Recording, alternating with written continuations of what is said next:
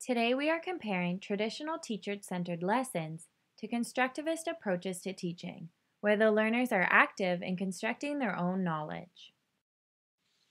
Here is an example of traditional teaching from the movie Ferris Bueller's Day Off.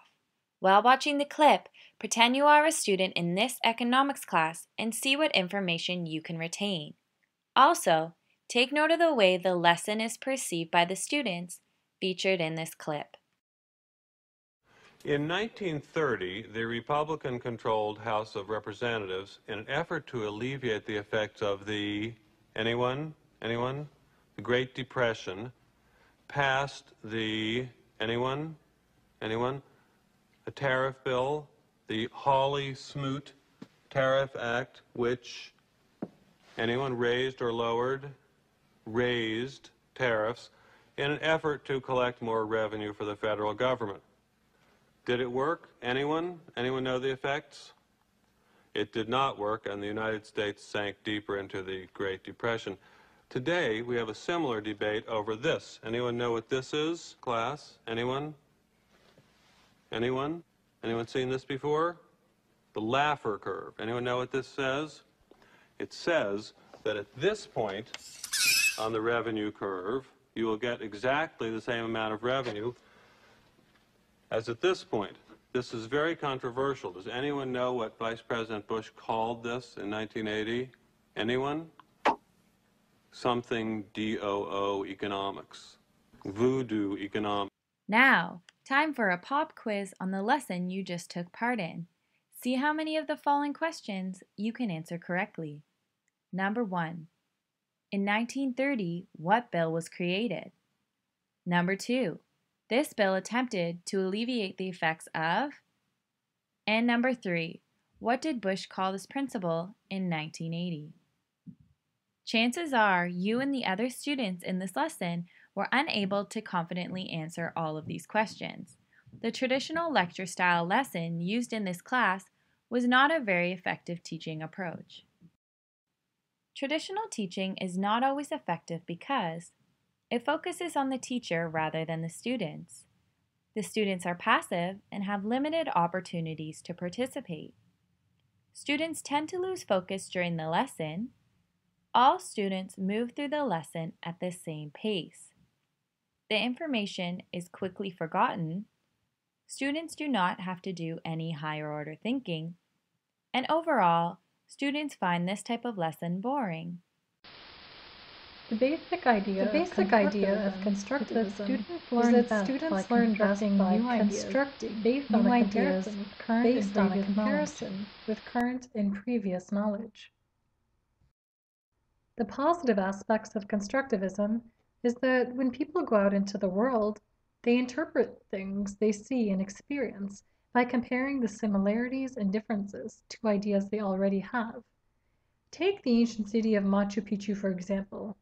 Imagine if this was an independent research project where you had to determine how on earth could a civilization build itself and build a community on top of such a high altitude and actually build structures that were extremely stable. It's fascinating. The traditional teaching method is mostly an instructor-centered model, which initiates a one-way transfer of information, which encourages memorization, and allows no room for thinking and understanding. Constructivist learning methods, on the other hand, make learning an active process. The student is now automatically bringing their prior knowledge forward and clearing up misconceptions. Students also share their experience with their group and learn from each other, which is extremely important. Instructors benefit from this as well, because more group work allows the instructors to see many aspects of student personalities. For example, their communication skills, their argumentation skills, and their problem-solving skills, and much more. Some examples of constructivism are in the fields of experimentation. If you have individual or group experiments followed by a class discussion, you are encouraging constructivism. Research projects are another example, where students research a topic and present their findings to the class.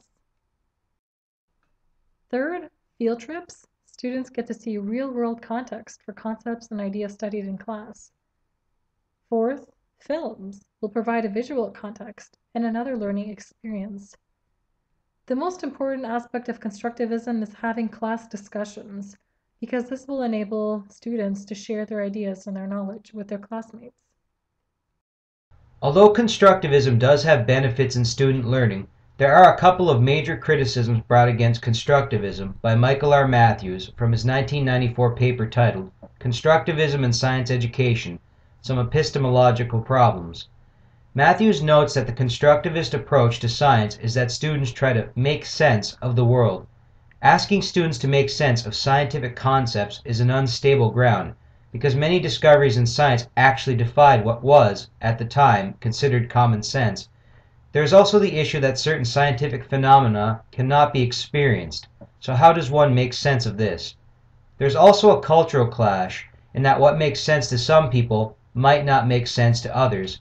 Matthew's point in all of this is that to discover the truth, appealing to what makes sense is not the best way to get there. For a constructivist approach to work in a science classroom, boundaries need to be applied, in that it cannot be 100% student-centered.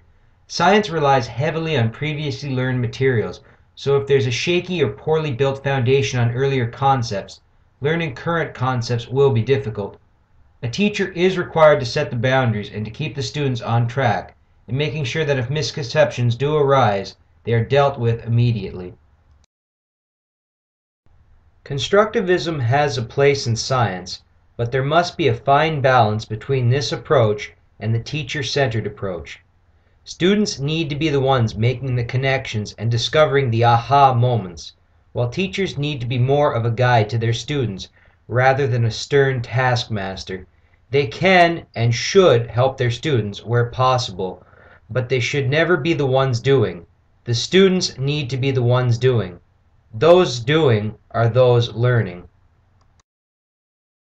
Science teachers, we were interested in knowing how cognitive psychology, which constructivism is a branch of, could help teach math and science. We found this example in the Globe and Mail of Dr. Sherry Mantica from Memorial University in Newfoundland. Dr. Mantica created a remedial math course with the help of a colleague, the cognitive psychologist Mr. Darcy Hallett. The course was created because many students entering the university failed the mandatory math test. The collaboration between Dr. Mantica and Mr. Hallett bring forward the facts that successful math learning requires knowledge of the rules as well as automatism of basic skills. Indeed, one cannot learn to do math well by immediately immersing oneself in problem solving, just as one cannot learn to play soccer well by immediately concentrating on playing. The problems encountered at the beginning of university in math come from widespread use of problem-solving learning. 12 math curricula recommends an increased emphasis on problem solving and a decreased emphasis on numeric and symbolic manipulation. In problem solving, students are submerged with too many things to tackle at once. Therefore, the acquisition of new skills can be technically difficult, as it is best to not introduce other demands to the student until specific skills are mastered. By de-emphasizing the manipulation of numbers and symbols, skills are not practiced enough to achieve automaticity, which frees up some brain power for the acquisition of new skills, tackling of new problems. Relevant skills can be improved by practice, the substitution of efficient skills for cumbersome skills, and the use of shortcuts to reduce steps. But none of these are emphasized in modern curricula guided by the curriculum and evaluation standards for school mathematics in Newfoundland. Nevertheless, one simple thing could help improve students' success: practice. And the literature of cognitive psychology heavily supports the importance of practice. Let's look at two examples from the literature. Haverty in 1999 reports that concentrated practice facilitates complex problem solving, and that mathematical discovery is dependent on prior skill level. Skill development usually is a consequence of practice over time and results in both the availability and speedy access to known facts and procedures.